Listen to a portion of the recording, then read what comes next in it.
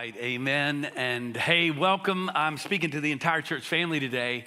And wow, big crowds here this morning, and I'm so excited. We're launching a new season in the life of our church. So I wanted to speak to everybody just to give us a downbeat. I'm going to talk about a lot that's happening here in our church. So if you're a guest, we're glad that you're here.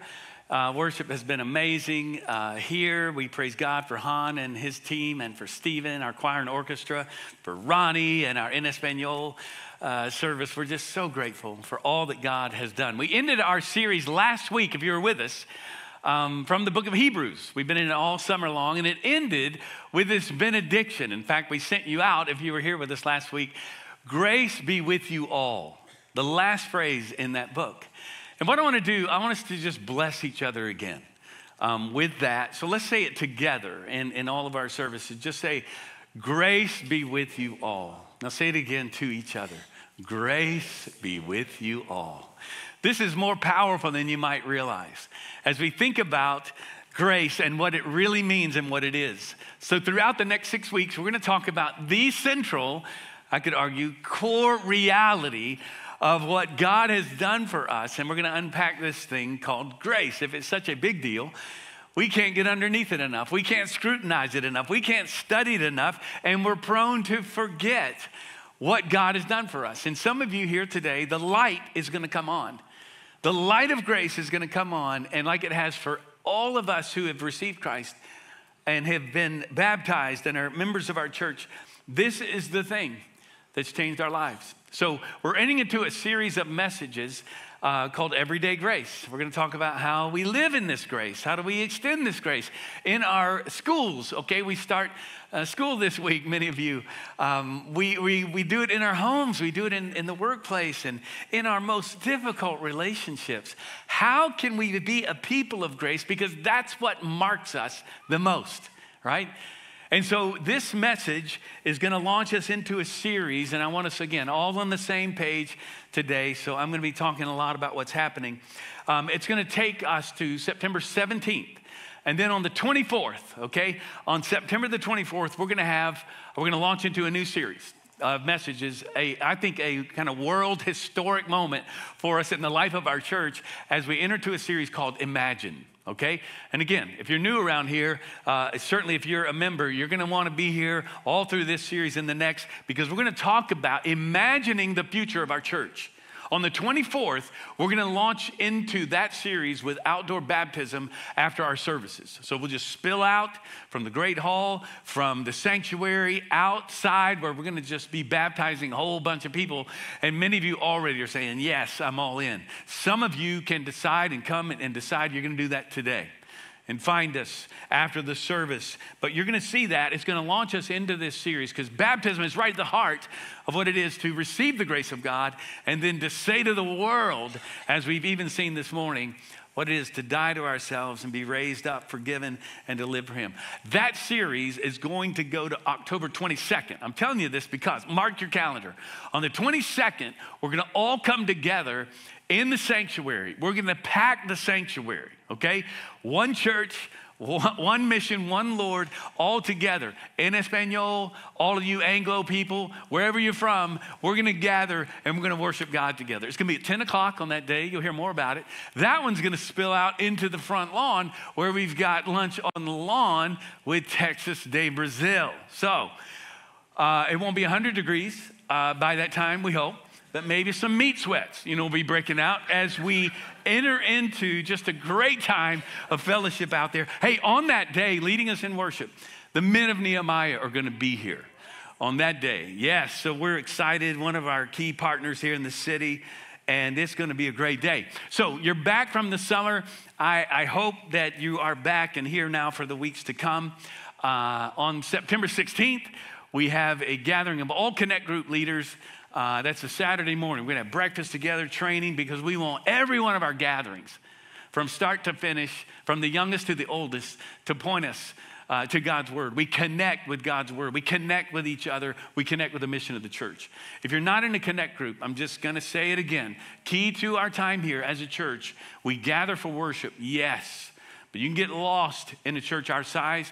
You dive into connect groups. You get to know one another and have brothers and sisters in the Lord. We're all reading together now, keeping each other accountable as we read through the book of Romans. All right, now some of you might have missed this. We started this week. We're only in chapter 3 tomorrow, so you can pick up your bookmark, okay? If you're like me, enjoy checking it off when you do it. Not because we're working our way towards God's approval, but because it's great. And we got shorter portions of the scriptures that we're reading because Romans is dense. So we're talking about grace, and we unpack it there. Paul does for us in the book of Romans, maybe like nowhere else in scripture, all right? So this grace that has transformed our lives, it all starts right here in the body of Christ. So today I'm going to talk about grace in the church, and we're going to talk about what it is to live in this alternative community. We say, well, we're exiles in Babylon. I mean, we are a colony of grace living in a crazy, chaotic, and broken world. And there's probably no better example of what this looks like than in the book of 1 Thessalonians. Okay, so grab your Bible and turn there. Everyone turn into 1 Thessalonians. Now, even as you're doing that, some of you are kind of shaken by the Bible. I mean, it's like, I don't even know where 1 Thessalonians is. It's daunting. So I want you to know that we are here to help you learn how to read your Bible. First, I want to challenge you to bring your Bible. Every time you gather here, it's the Word of God. It's what points us to God's grace. We're in connect groups. We teach the Word of God. But coming September the 6th, we're launching all of our grow opportunities. You can grab one of these on your way out today. Every person needs to grab one of these, and it tells you all about the opportunities that we have for you. One of those opportunities, here we go. We've got a new offering on Wednesday nights, among all the great things that you can choose from. 6:30 to 7:30, I'll be leading a Bible study, a gathering every Wednesday night in the fellowship hall called the Pastor's Study. And what we're going to do is you're kind of getting inside my head, my heart, even preparation, how I read the Bible. We're going to have other pastors and ministers there. We're going to be pointing you to resources where you can learn how to read the Bible for yourself. Yes, we do it in community. But we're going to talk every week about how that can happen. We're going to dive deeper into our dwell readings and look at some passages and some challenging concepts that we're going to see, and we're going to dive deeper. We're going to pray together. Some of you just think old school Wednesday night pastor's Bible study. Let's go. So we come together. You can come eat at the Commons, send your kids off to all the good things. And maybe that is a place where you can come and connect. We're going to pray for our church family. We're going to be together. It's going to be a great time. All that's on the website. All right. So let's jump in. 1 Thessalonians chapter 1, beginning with verse 1. Paul, Silas, and Timothy. All right. This is who's writing us. To the church of the Thessalonians in God, the Father, and the Lord Jesus Christ. And look at this. Here's how he starts. Launching from Hebrews into 1 Thessalonians here, grace and peace to you. Now, friends, listen, this is more powerful than you realize. What if we really extended maybe those words literally to each other all the time? I had someone after the service, the last service, who said, okay, grace and peace to you this week. What if every time we encountered each other, if it wasn't those words, it was with that kind of a heart and posture towards each other? What do you need? How about this? Today, more than, think about it, grace and peace. And anybody need peace today? With all that's happening, all the parents, raise their hand. All the students, right? I mean, school is starting. Promotion day reminds us that our kids are growing up. And I've talked to several parents today who are like, whoo, it's happening. Here we go. How do you live with grace defining you and peace in your life? This should be our posture every time we encounter each other. Here in this, again, alternative community of grace. Hey, what I want for you, this is what we're saying when we encounter each other. I want for you today, more than anything else, man, I just want grace. I just want you to be covered with the grace of God. I want to extend grace to you. I want you to know you're loved for free. I want you to experience peace in your life. I've said it before as your pastor, the thing I pray over people more than anything else, in various ways or different words, is peace. Because we all need this, and we have opportunity to extend that kind of peace and grace to one another. So if grace is such a big deal, let's get underneath it. Let's talk about it. We're going to answer 3 questions today. So if you take notes on sermons, whether you're in the sanctuary here or online, do this. The first one we're going to answer is, what is it? What is grace, okay?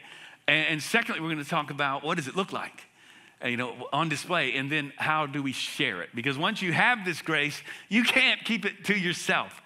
I've referenced this book before, one of my favorite, I don't know if it's a top 5 maybe book of all time. I think probably the season I read it changed my life in so many ways. And it's What's So Amazing About Grace by Philip Yancey. Anybody ever read this book?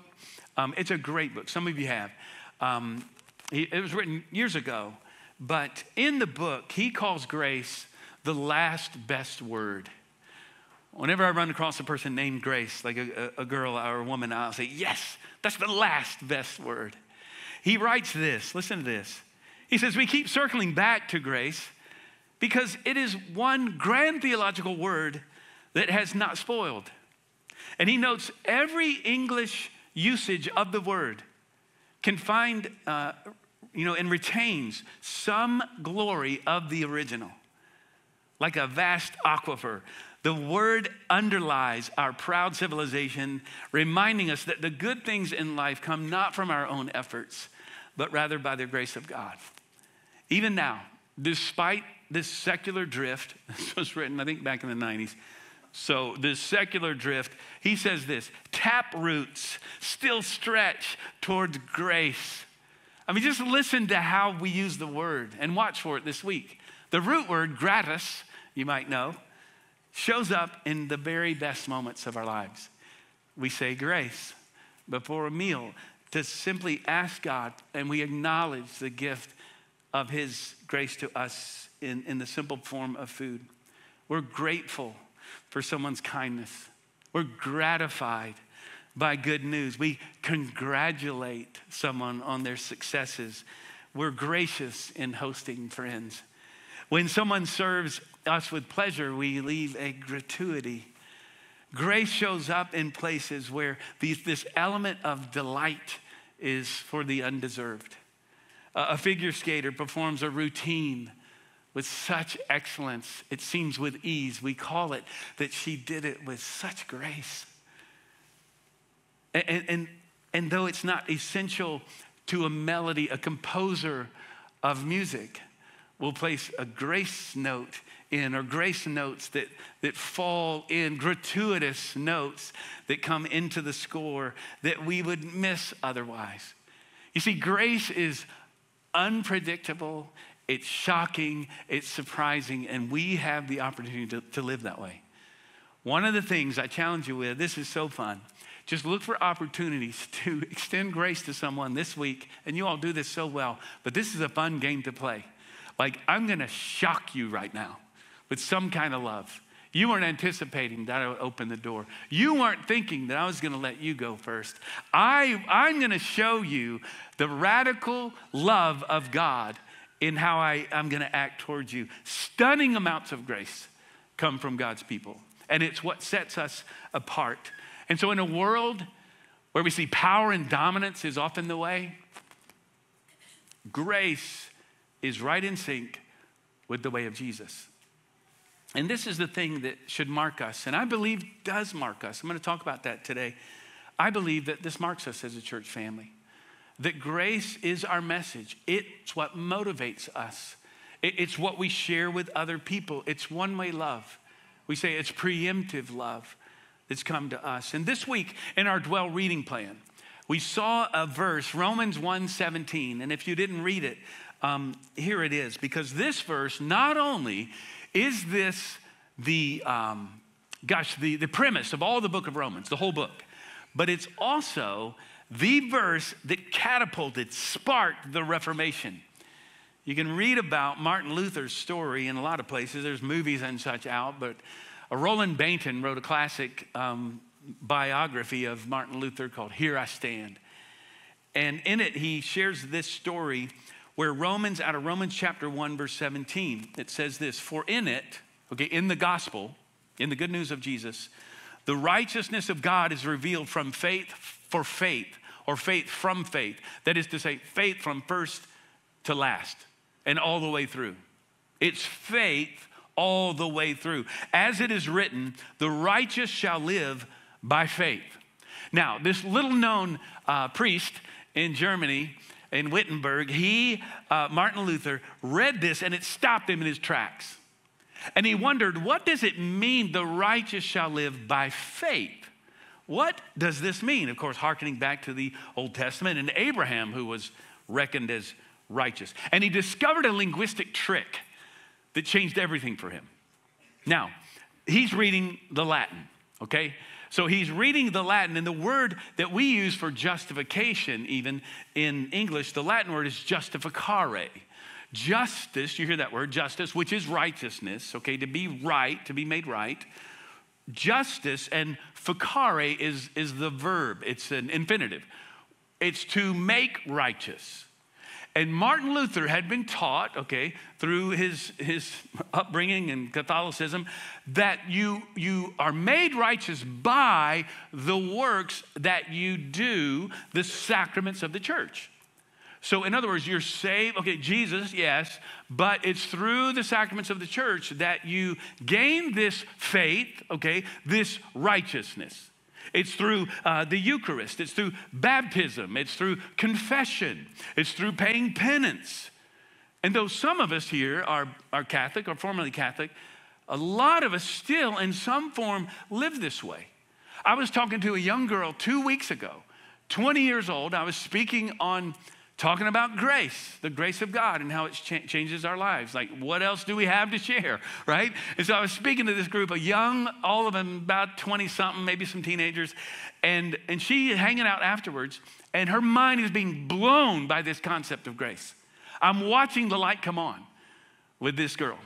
Margie's telling me with a friend, she hangs out afterwards, and she says, tell me, I'm still trying to get my mind around this. And she was Catholic, okay? And so she's going, I've been taught all my life that it's through, literally, she said, through the sacraments, okay, through the rituals of the church, that's where faith comes from. Like you do these things as if it positions you, I suppose, to be and to receive faith from God. It's, being baptized as a baby. It's taking the Eucharist. It's penance. It's confession. It's all those things. And through that, then, you have this faith that results in righteousness. I said, okay, no, because you're actually getting, and I think the light has come on based on what she's already said. And I said, no, grace is something that comes to you apart from anything that you do, related to the church or not. It's a gift from God, and you receive it by faith. So Luther, watch this, he's reading the Latin, but now he's reading, in his moment of awakening, he's reading the Greek, all right? What he discovers, because see, justificare was a word that was taken from the Roman judicial system, okay? Where someone is being made right by paying a penance or paying off some debt. And he says, now he's looking at the Greek. And watch this. This is why these little nuances are so important. For him, brilliant man, by the way, who ends up translating the Latin Vulgate, from the Greek to German in like a short period of time, but he sees the word dikaios. Dikaiosune is another word, righteousness in the Greek. In the Greek, the word doesn't mean to make righteous. And it doesn't mean the righteousness that belongs to God, but it's a righteousness that actually he gives to us. Yes, he is righteous, but it means to regard or to count someone as righteous. It's to, we say, reckon as righteous, to declare as righteous, apart from anything that you've done. It's what Martin Luther says when he discovered this. He says, wait, there's a righteousness that's outside of me, extra nos, okay, in the Latin, outside of us, that is what he called justitia alienum. It's an alien righteousness. It's a righteousness that's not from me. It doesn't come from what I'm doing. It comes from God who gives me righteousness. He blesses me and declares me righteous. When he discovered that there's a righteousness that is not something that I do, but instead a gift from God, when he discovered this, he writes this, look at this. When I discovered that, I was born again of the Holy Spirit. Guy's a priest, okay? And the doors of paradise swung open, and I walked through.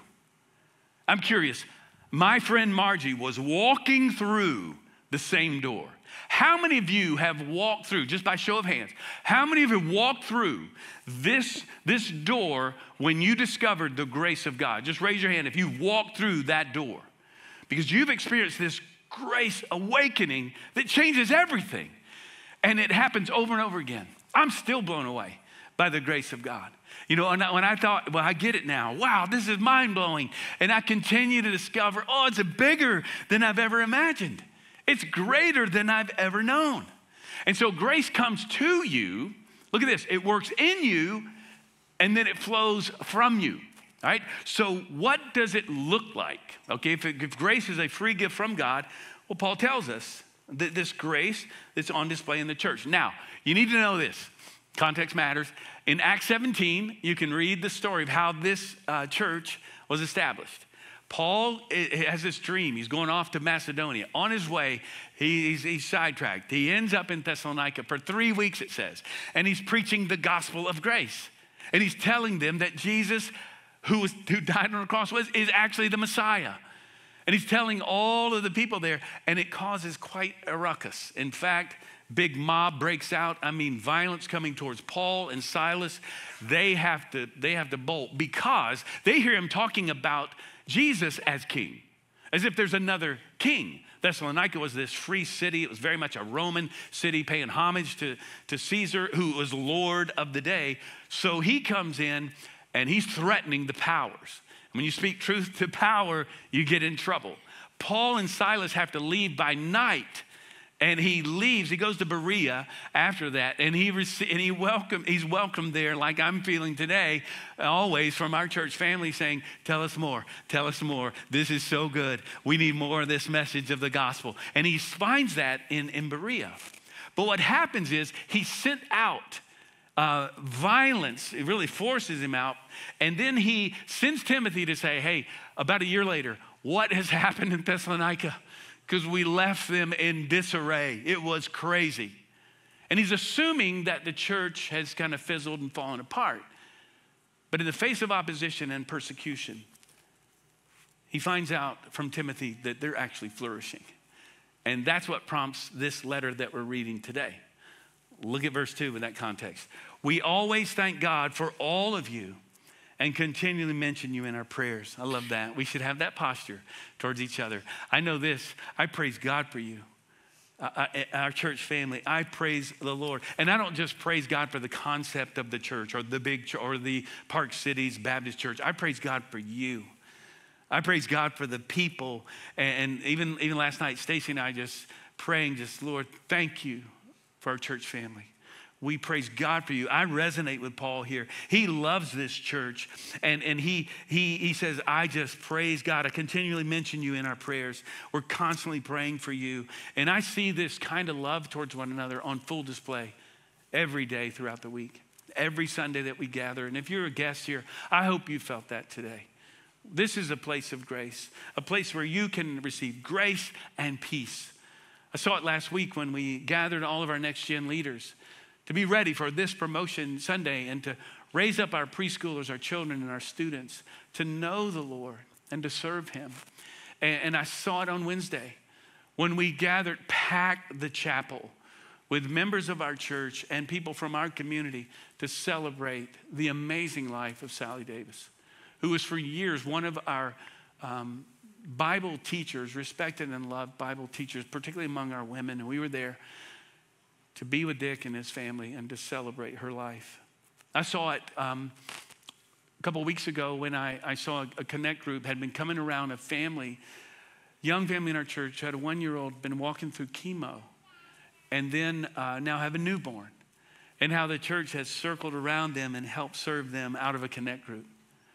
Friends, if you're not in a group, you need to be in one, because what an unspeakable gift it is to have brothers and sisters in your life.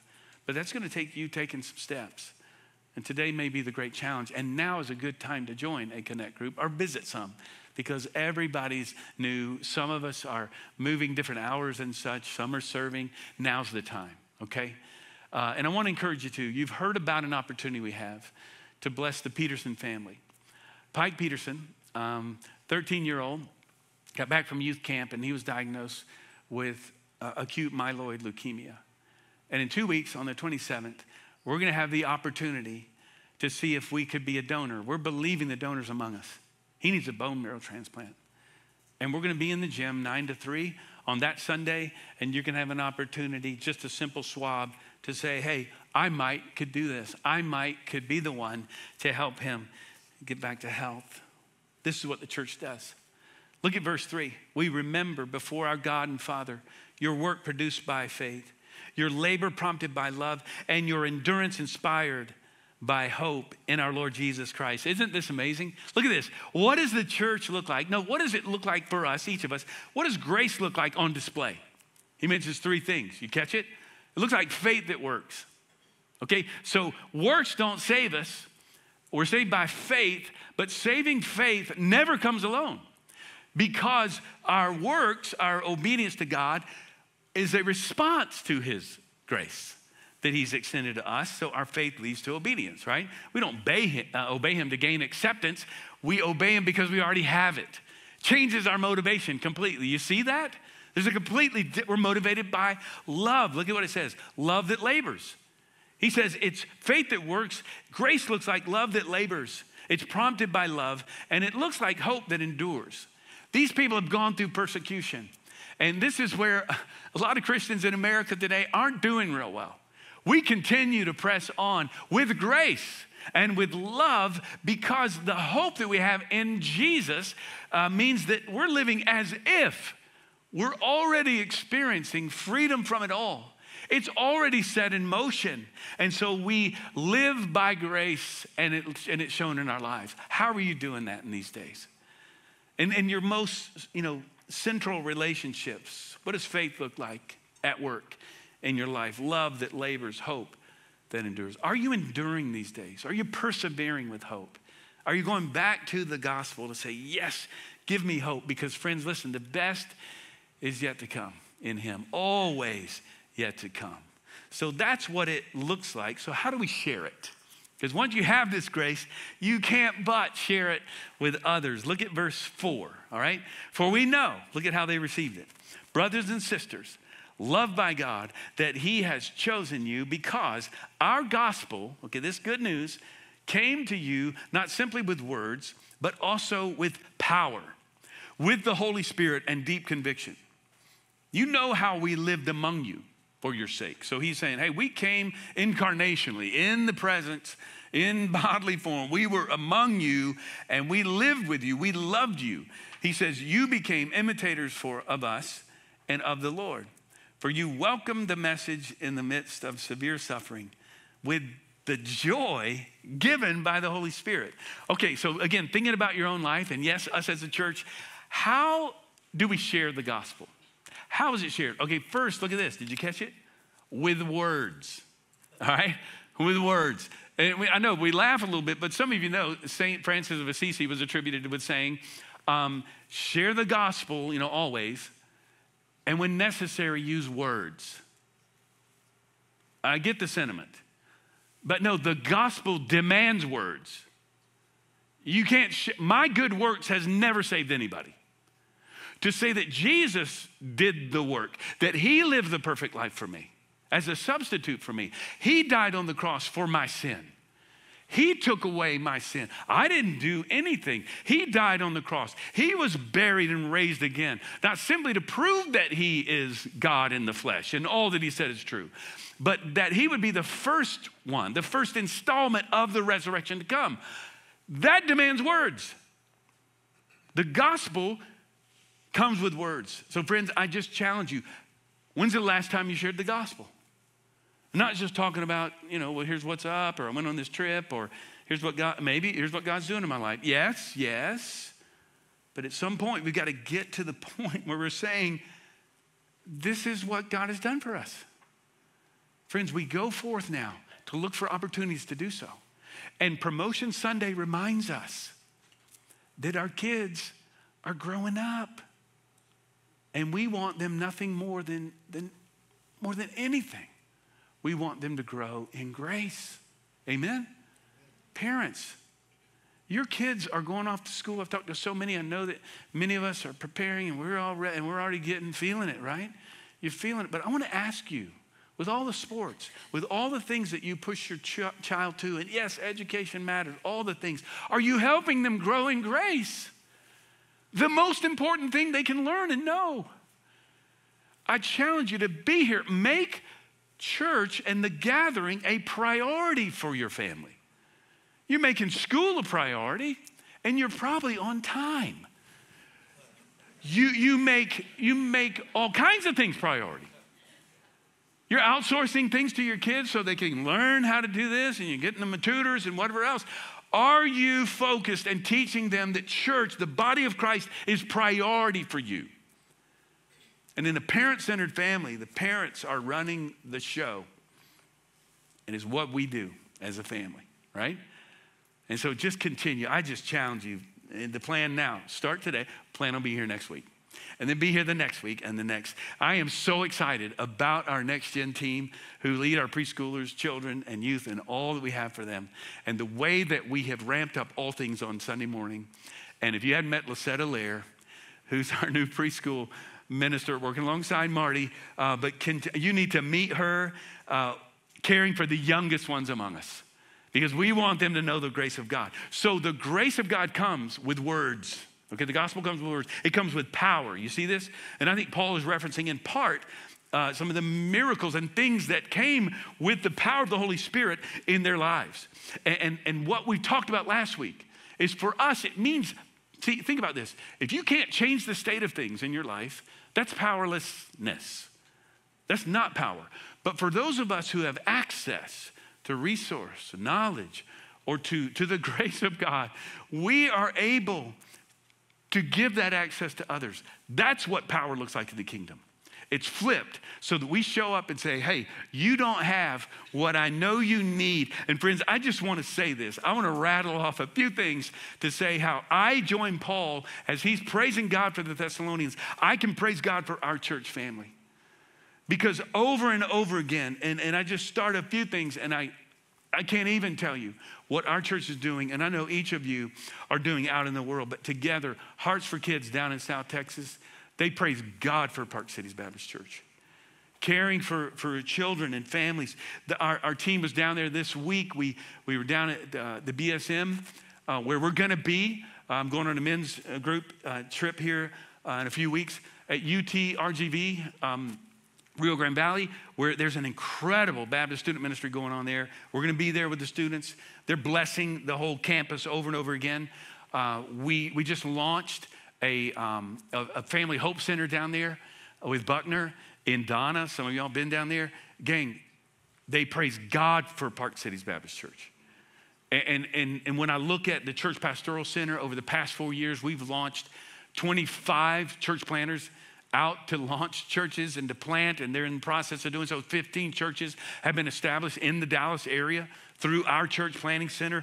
Those people praising God for Park Cities Baptist Church, remembering us in their prayers of praise. And when I think of the Potter's House International down in Guatemala, where we serve those who live literally off the dump. When I think of Cornerstone Church, again, the men of Nehemiah, they thank God for Park Cities Baptist Church.